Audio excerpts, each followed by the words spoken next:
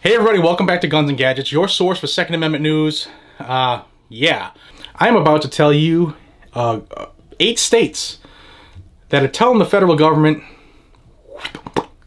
and this is great. Let's talk about what's going on in Mississippi. Mississippi has submitted a bill today. It's House Bill 753. I have the bill right there. I've only read the first half of this bill. 6 sections in this bill. Let's go over it real quick. We'll hit the highlights of it, and this could be the start of something pretty damn cool if this takes off. So let's get into the title of the bill. This usually tells you a lot about it. Interstate Compact on Second Amendment Sanctuary. Authorize the state of Mississippi to enter into with other southern states. Now this was put into play by 6 representatives, all Republican. Representative William Arnold, Larry Bird, no, not our Larry Bird, but, you know, B-Y-R-D, Lester Carpenter, Dana Criswell, Steve Hopkins, and Vince Mangold. They are the primary sponsors for this. Brand new bill, like I said, was just submitted. I think the ink is still wet. And of course, by the time you're watching it, it'll be evening time. The summary on the bill itself is this. An act to authorize the state of Mississippi to enter into an interstate compact with southern states for the purpose of operating as Second Amendment sanctuary states. To establish the Interstate Commission on Second Amendment Sanctuary and prescribe its powers and duties. Now remember, the Constitution said any powers not specifically delegated to the federal government were retained, and the states kept that power. Now, this is something that falls within that limitation of the federal government. It continues to exempt certain firearms, firearms accessories, and ammunition in the state from federal regulation. You've seen something similar with this here already. You got Kansas who has done it, Missouri, I think Wyoming. There are a few states that have done a Second Amendment Preservation Act, but this goes a little further than that. Again, in the summary, to declare certain federal statutes, regulations, rules, and orders unconstitutional under the Constitution of the United States and unenforceable in this compact region. To require the Attorneys General for compact states to file any legal action to prevent implementation of a federal statute, regulation, rule, or order that violates the rights of a resident of a compact state and related purposes. So this could be huge. You get a group of states, they join as a group, as a conglomerate, and they are going to protect each other and work as a team to keep the federal anti-gunners at bay.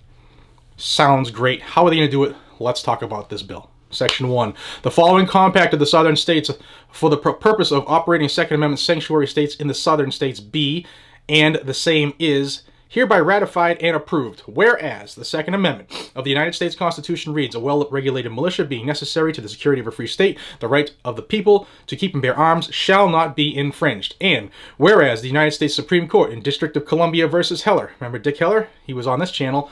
That's floating above. If you haven't seen that interview, watch that. That dude is awesome. But where the Supreme Court in D.C. versus Heller, 2008, affirmed an individual's right to possess firearms unconnected with a service in a militia for traditionally lawful purposes such as self-defense within the home, and whereas the United States Supreme Court in McDonald versus Chicago in 2010 affirmed that the right of an individual to keep and bear arms as protected under the Second Amendment is incorporated by the Due Process Clause of the 14th Amendment against the states. And whereas the United States Supreme Court in U.S. versus Miller in 1939 opined that firearms that are part of the ordinary military equipment or with the use that could contribute to the common defense are protected by the Second Amendment, meaning every gun out there, no person shall be deprived of life, liberty, or property except by due process of law. And it goes in more and more, but you see what it's saying, right? It's casting that umbrella saying these are the rules of the land.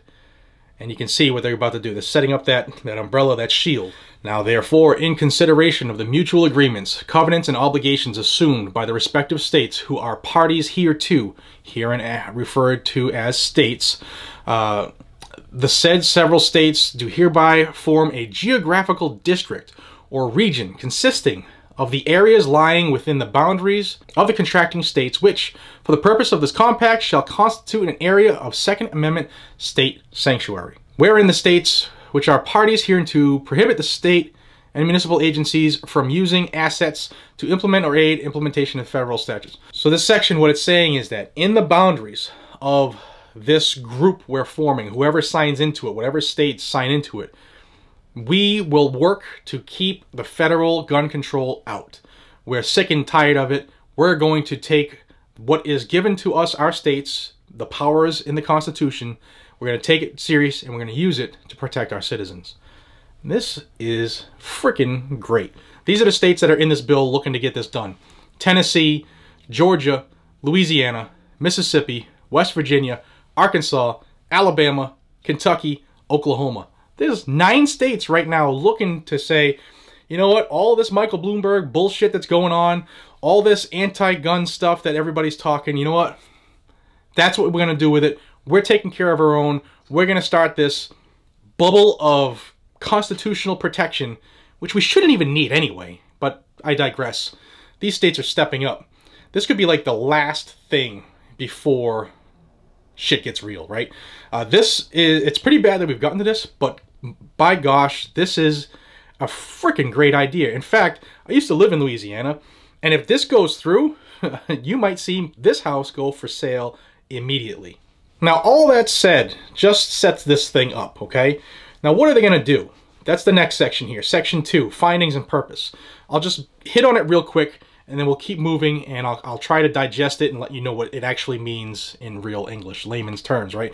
So, a statute, regulation, rule, or order that has the purpose, intent, or effect of confiscating any firearm, banning any firearm, limiting the size of a magazine for any firearm, imposing any limit on ammunition that may be purchased for any firearm, or requiring the registration of any firearm or its ammunition infringes on a citizen's right to bear arms in violation of the Second Amendment to the Constitution of the United States, and, therefore, is not made in accordance with the Constitution of the United States, is not authorized by the Constitution of the United States, is not supreme law of the land, and consequently is invalid in this region, and shall be considered null and void, and of no effect in this region.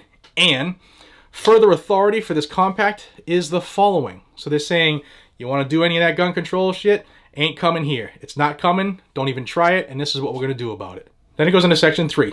A state, county, or municipal agency may not use or authorize the use of an asset to implement or aid in the implementation of a requirement of A, an order of the President of the United States, a federal regulation, or a law enacted by the United States Congress that is applied to or infringes on a person's right under the Second Amendment to the Constitution of the United States to keep and bear arms.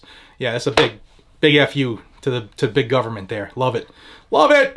Also, can't deny a person a right to due process or a protection of due process that would otherwise be available to a person under the constitutions of compact states or the Constitution of the United States or the Real ID Act of 2005. I have never seen this in any like Pro 2A bill, but this is great. So they don't even want the Real ID Act of 2005. Section 4, remember I said there's only 5, so this is the second to last. Section 4 says a personal firearm, a firearm accessory, or ammunition that is possessed in a state within this compact region, or manufactured commercially or privately in a state within this compact region, and that remains in the state, is not subject to federal law or federal regulations, including registration under the authority of the United States Congress to regulate interstate commerce, as those items have not traveled in interstate commerce. It also says this section applies to a firearm accessory, or ammunition that is possessed in a state within the compact region or manufactured in a state within the compact region from basic materials, and that can be manufactured without the inclusion of any significant parts imported from another state. So what this is saying, that everything's got to be manufactured within our region for this to apply. It also says generic and insignificant parts that have other manufacturing or consumer product applications are not firearms, firearm accessories, or ammunition, and their importation into a state within this compact region and incorporation into a firearm, firearm accessory, or ammunition manufactured in a state in this compact region does not subject the firearm, the accessory, or ammunition to federal regulation. Basic materials such as unmachined steel and unshaped wood are not firearms, not accessories for firearms or ammunition, and are not subject to congressional authority to regulate firearms, firearms accessories, or ammunition under interstate commerce as if they were actual firearms, accessories, or ammunition. So they can already see what the feds are going to try to do, and they say, nope, you just can't take a chunk of wood and say it's a gun and not allow us to import it. The authority of the United States Congress to regulate interstate commerce in basic materials does not include authority to regulate firearms, firearms accessories, or ammunition possessed within a state in this compact region. A firearm manufactured or sold in a state within this compact region and not subject to federal regulation under this section must have the words "made in" and then insert the name of compact state clearly stamped on a central metallic part such as a receiver or frame. The attorneys general of each compact state may defend a citizen of a state within this compact region who is prosecuted by the government of the United States under the congressional power to regulate interstate commerce for violation of a federal law concerning the manufacture, sale, transfer, or possession of a firearm, a firearms accessory, or ammunition possessed in a state within this compact region, or manufactured and retained within a state within this compact region. So, the attorneys general can defend anybody in our region if that gun, accessory, or ammo was made here, possessed here. Here's another good one. A federal statute, regulation, rule, or order adopted, enacted, or otherwise effective on or after the effective date of this compact is unenforceable in a state within this compact region by an official agent or employee of the state within this compact region if the federal statute, regulation, rule, or order violates the Second Amendment to the Constitution of the United States by banning or restricting ownership of a semi-automatic firearm or a magazine of a firearm, or requiring a firearm, magazine, or other firearm accessory to be registered. The attorneys general for each compact state shall, under the Second Amendment of the Constitution of the United States, file legal action necessary to prevent the implementation of a federal statute, regulation, rule, or order that violates the rights of a resident of the compact state. This act shall take effect and be in force from and after July 1st, 2020. They want this bad. They want this quick. And I think this bears watching. So, you have now a group of states mentioned in this bill filed today in Mississippi. You got Mississippi, Louisiana, Georgia, Tennessee, West Virginia, Arkansas, Alabama, Kentucky, and Oklahoma looking to say, this is our area. We're going to abide by the Constitution. And don't try to come in here and do anything about it because your laws don't work here. It's a big ask, but I love it. I love the idea. We've had individual states put up these preservation bills for the Second Amendment saying, you know what, federal government, anti-gunners, your stuff doesn't work here if this is passed. Now we have groups saying, you know what, us 8 states are going to come together and we're going to do what should have been done a long time ago. I think this could be freaking amazing. Let's see. I'm going to follow this close. If you want to know what's going on, subscribe to Guns and Gadgets. This is where you'll see it, because this is your premier source for Second Amendment news right here on Guns and Gadgets. Thank you for your time. This is great. This has made my day. Let's hope we see this through to fruition. Until we see each other again, be safe, stay vigilant, and carry your weapon. Take care, everybody.